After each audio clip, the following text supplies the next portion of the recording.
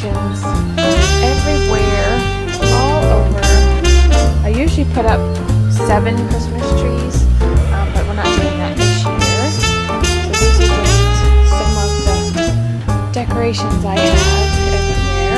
And then I started on the tree. Those are some pictures that were hanging up, and they were out of place, so I just wrapped them in wrapping paper and used the same ribbon that I used for garland on the tree. Now I haven't finished the tree, I'm just kind of getting started. And these are some of my most cherished things. We had outlined our hands when the kids were really little, and we use these as our stocking hangers, and since we don't use them anymore, I've always hung them on the Christmas tree. And Maureen is now 21 and married, and that's her little hand. And there's TJ, who's now a grown-ass man, as he tells me all the time. So this is just some of our decorations.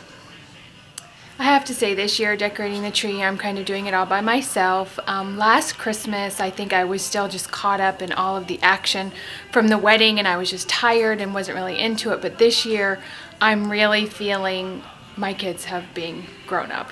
I'm opening all the ornaments, and I'm having memories and just of all the wonderful times we had at Christmas. So I'm really feeling that empty nest. Even though my son tells me all the time, I still live here, Mom. He might sleep here, but there's not a whole lot of living here that he's doing. So this is what I'm doing tonight, all by myself. Don't feel guilty, kids. I'll be fine. Well, I am still decorating my house, and I always see these wonderful Christmas home decor videos, and they show how beautiful everything is. Well, I want to show you the chaos of decorating for Christmas. I have decorated my big 9-foot tree. It is complete. That is the only thing that I have completed. This is the chaos of Christmas in my living room. Those boxes are empty, but they have to be loaded up in the attic. These, I was looking for something, so I dumped all those out on the floor. These I'm still working from.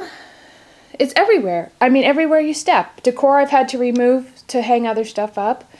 This is complete. These are my 25 names of Jesus ornaments that we made last year at craft night. So that's done. Another box full of ornaments. And for some reason, the intelligence that I have, I loaded the garland for the tree on the bottom of this box. Yeah, you put the lights on, then the garland. So that wasn't really the brightest thing. So I have to remember to put the garland on top and not the bottom, because when you take these out, they go everywhere. Everything is in a holding pattern. It's making me crazy. Those are lights that don't work, and then some things I pulled off a Christmas tree. My dining room table, yeah, I don't think we're eating here anytime in the very near future.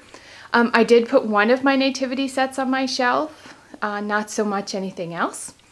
This tree I went to put up last night, and 2 of the strands of lights didn't work. After I climbed up in the attic to get it, because yeah, we have 5 of these trees, and everyone packed their lights in with the tree box, so every box has different set of lights. So when I opened the box to set it up, it had red, white, and blue lights. That was my son's tree, so I had to climb up in the attic by myself and get this 7-foot tree down out of the attic. My husband, bless his heart, has been working crazy amounts of overtime, and he's not home to help me put all of this stuff back up in the attic. So I'm really thinking I might need one of those, you know, buttons that you call. I've fallen and I can't get up, because I have a feeling I'm going to just fall right out of the attic when I put all this stuff away. I may be a little over dramatic, but, you know, who knows. So this is my living room and my dining room. Trying not to make you nauseous. This tree over here I have started, but that's as far as I've gotten. I'm going to try and do red, white on these 2 trees this year. So yeah, so they'll be on either side of that table when I get finished. I did hang Christmas stockings here, but I don't think I'm going to leave them there. I don't know what I'm doing yet. This pillow, you guys will get a big chuckle out of this. This is a cross-stitch pillow that my mother made for me, and she put the dates on how long it took her to make it. It took her from 1994 to 1999 to finish this Christmas pillow. So, Mom's not a big crafter. So, yeah, so welcome to my Christmas chaos for decor, and hopefully by the end of today, I will have this cleaned up and I can show you the finished product, I also kind of want to go through my Christmas tree and show you some of my ornaments and what they mean to me if I can keep from crying. So that's today's chaos. Well, I finally finished my decorating and put everything away, so I thought I'd show you what it looks like at night. When you walk in my front door to the left, I have these plaid suitcases. I've collected these for a while and I just think they're so cute, and I've kind of got a plaid theme going this Christmas. Here's the Christmas tree. It's 9 feet and it's all complete. It's got this real pretty red plaid garland trim, and then I showed you those pictures that I wrapped. Here's the furniture that I got for $350 that everybody's been wanting to see. I took the pillows off because they were kind of floral and didn't really go.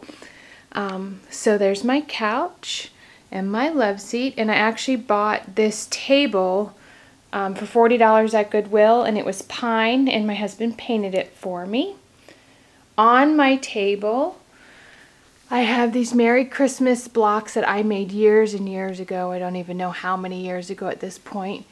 In my little jars here, I have glitter ornaments that we made at a craft night last year, and it's the 25 names of Jesus are all on there. So then directly behind the love seat, I have my 2 red and white trees. That picture's coming down. I don't know exactly what I'm going to put there, but that's coming down. So those are my 2 tall 7-foot trees. Then in my dining room, which is still kind of a work in progress, here's my dining room table that we refinished. It's Rust-Oleum cabinet transformation. The color is Kona. So there you get to see my finished table. On my table I have a plaid scarf. It's black and red and gray. I bought that at Goodwill for $1 something. And then in the middle I just have a lantern with my pine cone candle and some other candles, and those are real branches that are there. So that's my table. And then over here, this is just sitting here for now. I don't know what I'm doing here yet. Is all my apothecary jars, and I filled one with candy canes, but nothing major. Then I have a nativity set. I love nativity sets. I think I have 4 or 5 of them. And then up top I have these 3 reindeer that I've had for a long time. I have these cute little Noel sign with the bears on it. I bought that at a garage sale, I think for $2. And then up above here is some brass deer that I bought at a yard sale, and this tin, it's not really a vase, it's more of a, I don't know, it's a container. It's got a wire handle, but inside I put more evergreen branches. So this is what my living room and dining room look like. I may do a quick overview tomorrow in the light just so you can see a little bit better. And here is the 7-foot tree. I made these little birds out of felt. I bought those Christmas trees. I did not make those. We made these cute little joy glitter ornaments at a craft night last year. So that is that tree. And actually underneath here, the tree skirt is actually curtains from my son's room. When we took those down, I saved them because I had a feeling I would have a use for them. And I've used them for table runners, for all kinds of things, for parties, just to decorate and give that theme. So just use things in different and unusual ways. I bought this at Goodwill. It's actually a music box. I have my angel. There's our nativity family that we made at another craft night. And then some lanterns that I filled with pine cones and Christmas ornaments. And then my stockings and my other tree.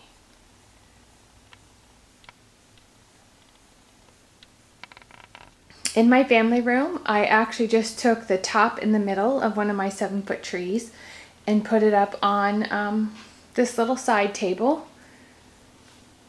because the full tree just kind of looked cramped, so that's what I decided to do.